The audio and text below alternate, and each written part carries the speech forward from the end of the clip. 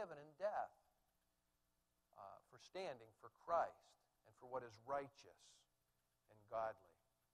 And so take up the battle. Here, if you turn with me to 2 Timothy chapter 4, and we'll be considering these verses 1 through 8. Take up the battle. Let's pray. Lord, as we have thought about just briefly, about Memorial Day and thinking about some of the events that will be going on tomorrow as the day is celebrated, we thank you for America. We thank you for those that have given their lives, for a strong military today to defend against those that would seek to destroy us individually and collectively as a country and as people and as families. We do pray for our military today that your protective hand would be upon them, that you would promote and prosper our military. Lord, lest the enemy make some great discovery and have an upper hand. Lord, but for your blessing, we are vulnerable. And so we look to you, Lord, in this Memorial Day weekend, looking to the past and looking to the future. Thank you for those spiritually that stood in the gap, that made up the army to spread the good news of Jesus Christ. And so, Lord, challenge us with these thoughts today from Paul, from your word. In Jesus' name we pray. Amen. If you have your half sheet there, would like to take that out and fill in the blanks as we go along. I'll have the red words on the screen and underline for you to do that. Maybe you're planning to go to a Memorial Day parade tomorrow or some gathering. We think of Canastota, 10 o'clock tomorrow. The parade starts at the high school and goes to Clark Park down here in Route 5, where it intersects Peterborough. Great opportunity for the Memorial Day parade. Or Petersboro will have a 10 a.m. parade and then to decorate the Veterans Memorial. Great opportunity there in Peterborough. Or Chittenango, 10 a.m. Starts at St. Patrick's Cemetery and then at 10:30 Oakwood Cemetery.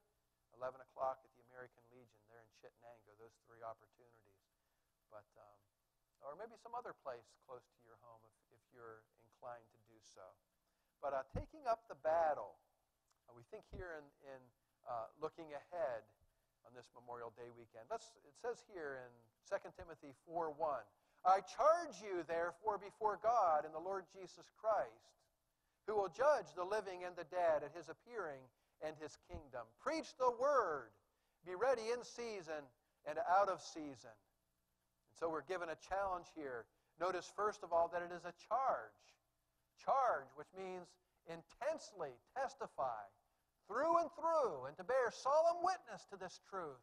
We are charged to stand as soldiers, if you will, to stand fast.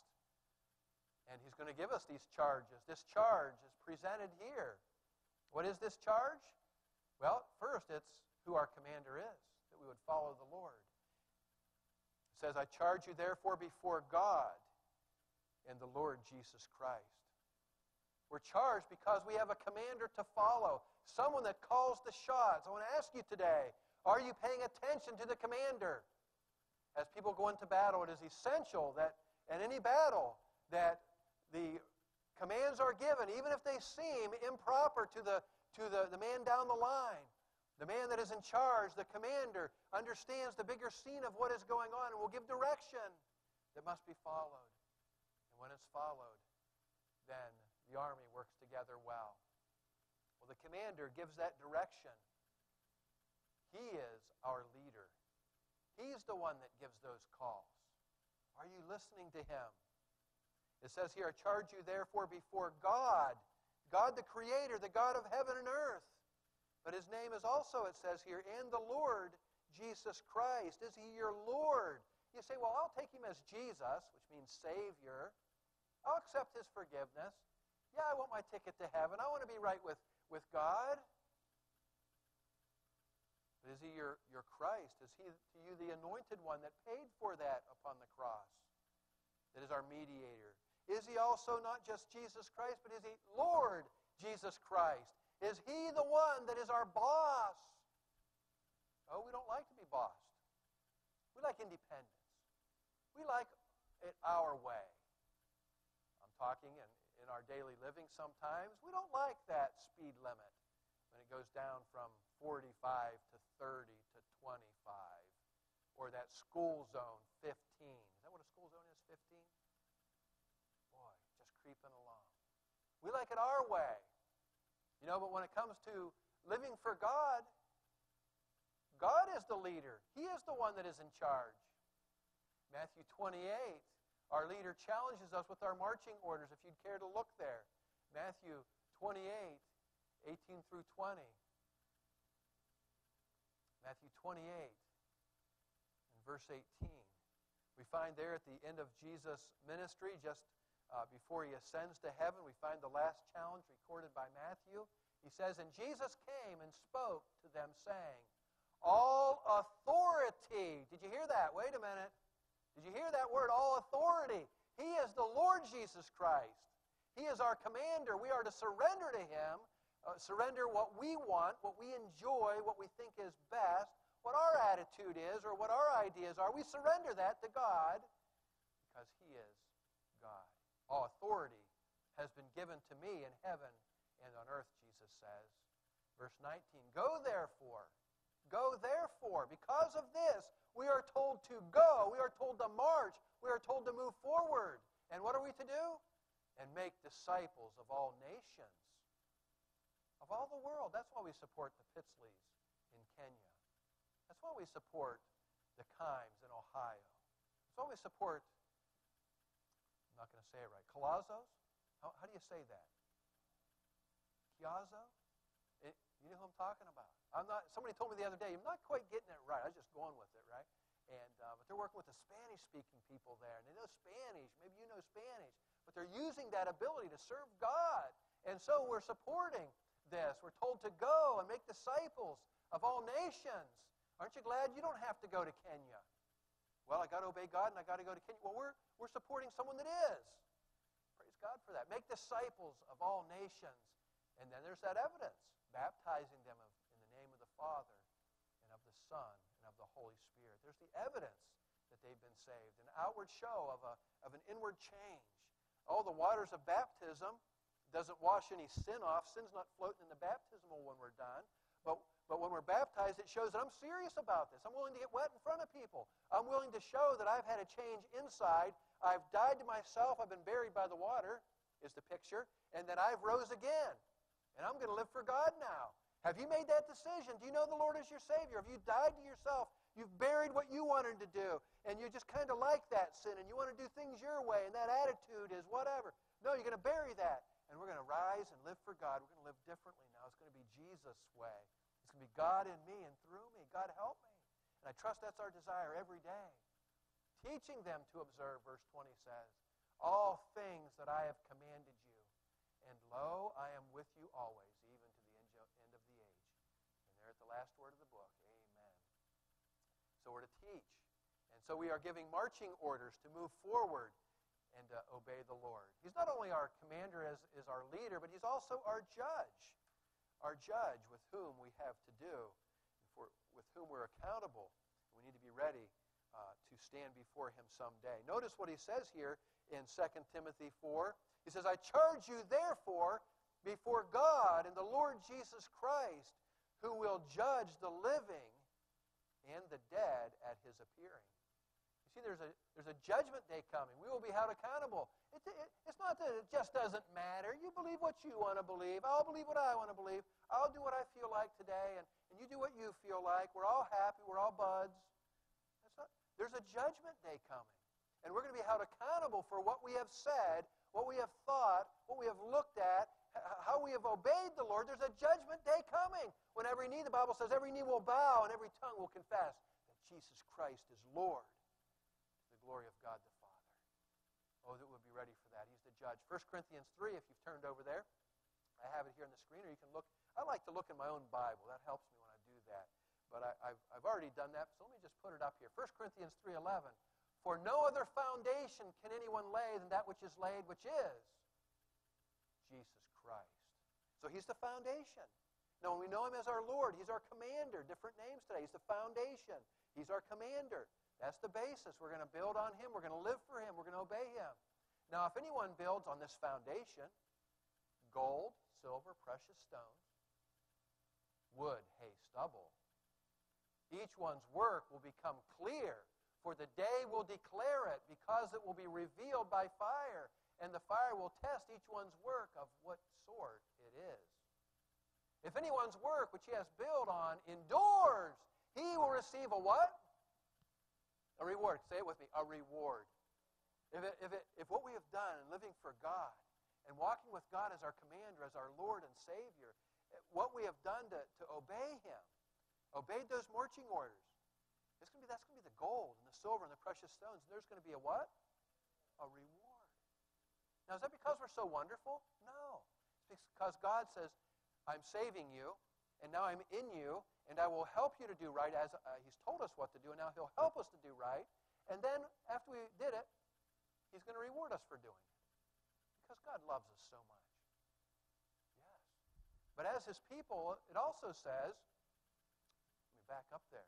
If anyone's work is burned, if we have that wood hand stubble, that stuff that isn't really valuable, we blew our attitude off, we did our own thing, or we didn't quite obey God, we thought nobody knew, maybe nobody else did, but God always knows, right?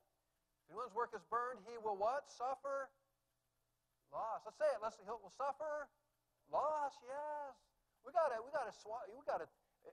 think about that. But he himself will be saved, yet so as through fire. If we're a child of God, we're not going to lose our salvation. That's not what this judgment's for. If we're born again, then we will be judged according to our reward. We can look to God for that. He's our leader. He's our judge. And He's our king. He's our king. It says here in 2 Timothy 4, I charge you therefore before God and the Lord Jesus Christ, who will judge the living and the dead at His appearing. He's coming back. He's going to appear. And His kingdom. He's the king. He's the one that rolls over the kingdom. He calls the shots. Oh, people do their own thing right now a lot of times. And God is patient and lets the world get away with it. And boy, our country is, in some ways headed in a direction that's not in line with God's Word. But let us, with our heart and with all of our living, support His kingdom, as it were. Right now we're building the church. The kingdom's to come. But let's live for Him, for His heavenly kingdom's sake. He's the king. Well, we're going to take up the battle because He's our commander. That's our charge. We're charged also, I've called it our confrontation, how we engage the war. Our confrontation is get the word out. Ephesians 6:17 supports that idea. It says, take the sword of the Spirit, which is the word of God. That's speaking of our Christian armor. We're to take a sword, as it were. And what's our sword? No, not a sword. This is it right here, the word of God. This is how we do our battle. This is how we defend ourselves. This is how we advance the kingdom of God right here. Not a literal sword that is killing people. That's going on in the world. That's not God's way. So we're to take the sword of the Spirit. That's the battle right there. So our confrontation, we're to be speakers, or to be speaking the word. We're to be speaking the word. Notice verse 2, it says, preach the word. Preach the word. We are to herald the word. We are to get the word out. Notice it's when it's convenient, when it's easy, but also when it's not convenient. How are you doing with talking to people about the Lord at work or at school or your neighbors or your relatives? How are you doing with that? You ever talk to them about eternal things? What's going to happen when you die? Do you believe in heaven? Do you know who Jesus is? Do you have a Bible? Have you ever read the Bible? Do you go to church? Hey, have you ever heard of Heritage Baptist Church? Hey, why don't you come with me to Heritage Baptist Church? I'll pick you up next Sunday. Next Sunday, I'll pick you up and take you to lunch. Boy, we're really getting out there now, huh? And but there's some ideas. And just to reach out, to be speakers of the Word and engage people, and then to talk about what God's Word says. We're to take that message into all the world. We are to be speaking the Word. We are to be promoting the Word. Promoting the Word. Notice here it says, preach the Word, be ready in season, out of season. Convince, rebuke, exhort with all long-suffering and teaching. The challenge is to action. To action. Convince people. We're to be actively involved. It's an action here to convince people. To convince them that there is a standard. to convince them and to talk to them that there is a God. And you can say, look out there. How can those trees stand without leaves all winter long and then they just start growing? How did all of this get here? Where did we come from? Oh, there was a Big Bang. Wait a minute, where'd the Big Bang, you believe that? Where'd the Big Bang come from? Where's the stuff that the Big Bang was made of? And we can start to engage people and talk to them about these things. And to talk that through. And to get some good books out there that shows that there's been books written by people that were just scientists, and they started studying stuff, and they're just like, there's got to be a God. I just read an article, great article this week. And there's I was thinking of the book written that all of our human organs and systems can't be individually developed. They depend on each other. They're so refined. We can talk about these things and make a defense and encourage people to believe on the Lord. You know, a lot of people say they don't believe the Bible, but guess what? A lot of those people have never even touched a Bible or cracked it open to read the Bible.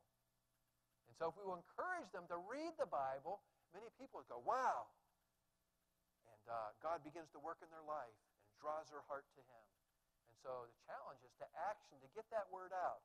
Now let me say specifically, this is written by Paul here in the Scripture to Timothy, his son in the faith, that Timothy, as a fellow pastor, would keep doing this. And so specifically we could say this is for a pastor. But this is for all of us as well, that application can be made to each of our lives. Preach the word and be ready in season, out of season. Convince. Also,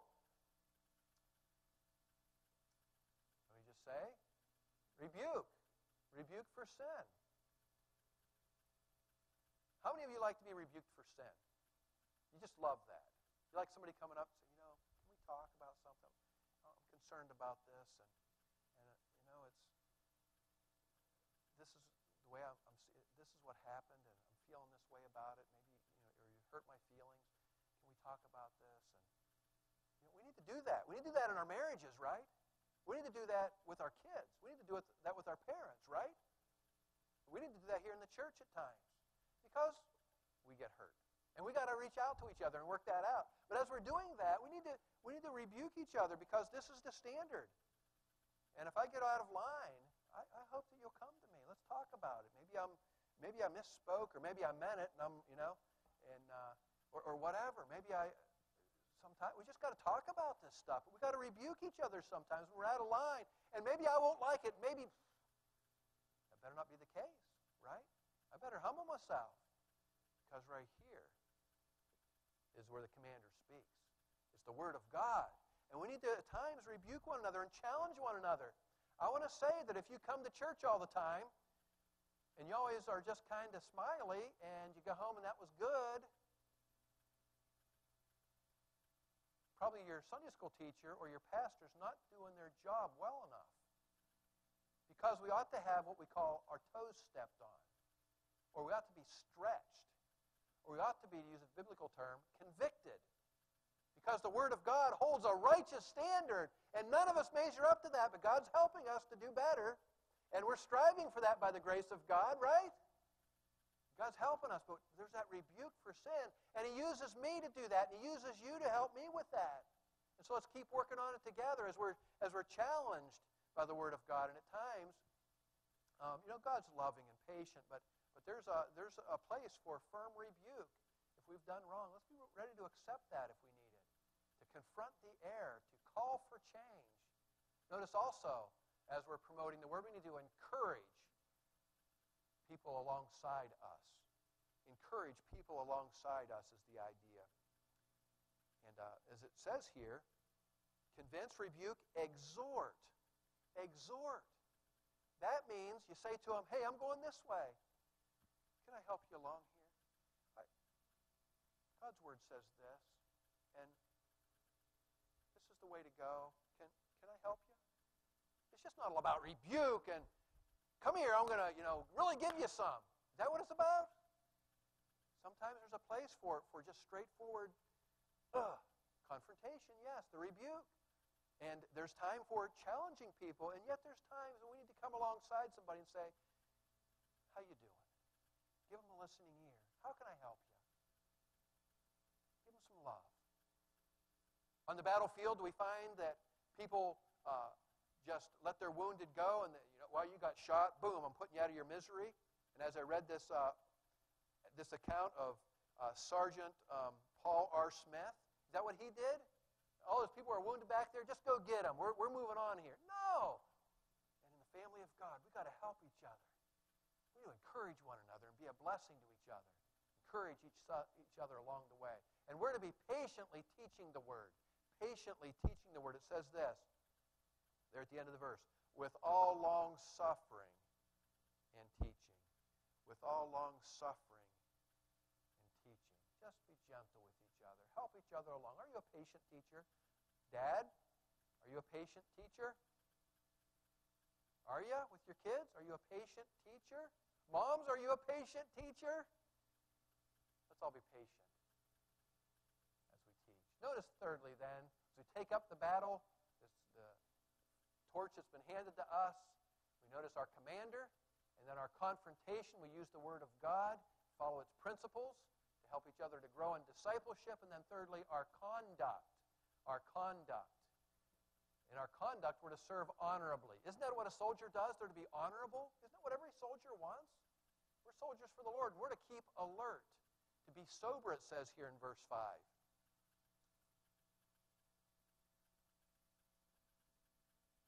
It says, but you be watchful, or be sober is the idea, in all things. Be sober. It's like somebody that's drunk, and they're just kind of, it's okay, and they're just kind of... No, we're to be awake like a soldier that's on duty. The night is long. The seconds tick by. We're to be alert to what's going on. We are with a purpose here. We're to be defending. And so we're to keep alert to what's going on in all things. In all things we're to be alert. The things of God. And we're to be alert because of the error. Verses 3 and 4 it says, for the time will come when they will not endure sound doctrine. Sound doctrine there is health-giving truth. The word sound speaks of healthy principles. Sound doctrine, but according to their own desires, because they have itching ears, they will heap up for themselves teachers, and they will turn their ears away from the truth and be turned aside to fables. We need to be praying for the Supreme Court as they come down in this decision of, the way I'll read this here, the Supreme Court case regarding the current recognized definition of marriage is to be announced in June. Notice it's the recognized definition. God's already given us the definition of marriage. And so we need to be praying about that. And we need to consider that we will stand according to God's principles and follow Him in these matters. Well, not only keep alert, but endure hardness. It's not going to be easy. You think you're going to accept the Lord and live for Him? It's going to be all piece of cake? It's not. We're going to have to endure hardships along the way. Verse 5 goes on to say, but be you watchful in all things. Endure afflictions. Endure it. Just keep on. Don't get lazy. Don't get slouchful. Endure hardships. Chapter 1, verses 8 and 9 mentions that. But let's move along. Work at presenting the good news. It also says there, do the work of an evangelist. An evangelist is somebody that simply goes around telling good news. Would you like to be a good news bearer or a bad news bearer? Good news. Me too. I like taking bad news. I don't like, maybe you've been in some positions where you've had to take some bad news, and that can be really, really hard. That can be heartbreaking. But we like to bring good news. And you know what God has? Good news. That Jesus Christ died, He was buried, and then He rose again. And that whoever will call upon the name of the Lord will be saved. That's good news. That's the good news of an evangelist that we take out and tell people. Let me challenge you to keep taking that good news. And then also do our service completely. As it says here, fulfill your ministry. Timothy, fulfill your ministry. Keep going with what you need to do. And then we find in verse 6, offer ourselves freely, because Paul goes on to say, for I am already being poured out as a drink offering. This is a picture from the Old Testament, Exodus and Leviticus, where people would bring a drink offering to the altar before God there in the tabernacle or the temple. And they would pour that on a hot fire, and that wet liquid just would be vaporized, steamed up. And he says, as I go, and I've already been on trial, and my end is coming. I'm going to be killed for the Lord. But he wasn't looking at that like the Roman executioner was going to put his head on a block and take it off. He says, I'm offering my body to the Lord as a drink offering, poured out. That was the picture. That's the way you picture your life. That I'm not just doing whatever everybody else wants me to do, but I am giving myself, even in the hardest of times. I'm sacrificing myself for you, Lord. I'm going to give of my time, of my resources, even my life if I have to. Are you willing to die for the Lord? Those Egyptian Christians in Libya marched out there along the beach and testified that though you take my head off, I'm going to live for the Lord. And they did it. They lived for the Lord, and they died for the Lord. Are we willing to stand and obey him? Well, we need to finish well. Verses 7 and 8 says, I have fought a good fight. I have finished the race. I have kept the faith. The battle will soon be finished. He says, I've kept the fight. It's not always going to be hard. It's not always going to keep on going. This is only the beginning. This life, we are made eternal now. We are made that our life will just go on and on. Not that we're in eternity past. We're not, in that sense, a God. But our life is going to continue. We have the place of judgment prepared for the devil and his angels, hell, or we have heaven through Jesus Christ. And as we live for God, the battle will soon be over. If we live for another 100 years, the battle will soon be over and we'll go to be with the Lord. Or maybe it'll be much sooner for each of us. But then the reward will be given soon as well. It says, finally there is laid up, verse 8, finally there is laid up for me the crown of righteousness, which the Lord, the righteous judge, will give me on that day, and not to me only, but also to all who have loved his appearing. Oh, Paul here is looking up to be with the Lord, knowing that he'll be rewarded. Are you looking up? Are you looking up to the Lord to come in the day when you'll be with him? Oh, maybe it'll be 5 years from now. Maybe it'll be 10 years from now or 40 years. How long do you think we're going to be around here yet? 80 years from now. 100 years from now, maybe for our kids, right? Or maybe for some of us. How are you going to live to be? But there's coming a time sooner than later that we'll be with the Lord. We need to live for him now. How are you doing this Memorial Day? Are you willing to be like Paul, to be poured out as a drink offering, to give your life to live for God? Are you looking to the commander? Are you involved in the conflict, in the confrontation against right and wrong? Are you in that battle for righteousness? Is your conduct that which pleases the Lord, the way that you're living as a soldier, as the commander walks by inspecting the troops? What would he say of how we're living our lives? Is he your commander? Your Savior and your Lord? Yeah, he's my Savior. Or is he? Have you accepted him as your Savior first? And in that, are you following him, giving yourself to him completely? Would you make him your Lord today, your Savior? How are you learning and teaching the life-changing Word? How are you doing that? Let me challenge you to be in the Word and then to have something to share with others on Facebook, in texting, in conversations, driving, or your own family. How is your Christian conduct as we examine ourselves, as God looks at us and he sees us as we are today? What does he see? How are we doing in that battle? Oh, we're all tempted, but are we standing against that? Are we striving to overcome and to live holy? Let's keep in the fight for what's right. In what areas are you on track? Let's be encouraged with that, but also what area could you use work in that Christian conduct? What part will you play in Vacation Bible School or this church of Heritage Baptist Church? Take up the battle. Take up our quarrel with the foe. To you from falling hands we throw. The torch be yours to hold it high. Will you stand and live for God, following his ways? Would you stand with me as we have our closing song at the cross? 323.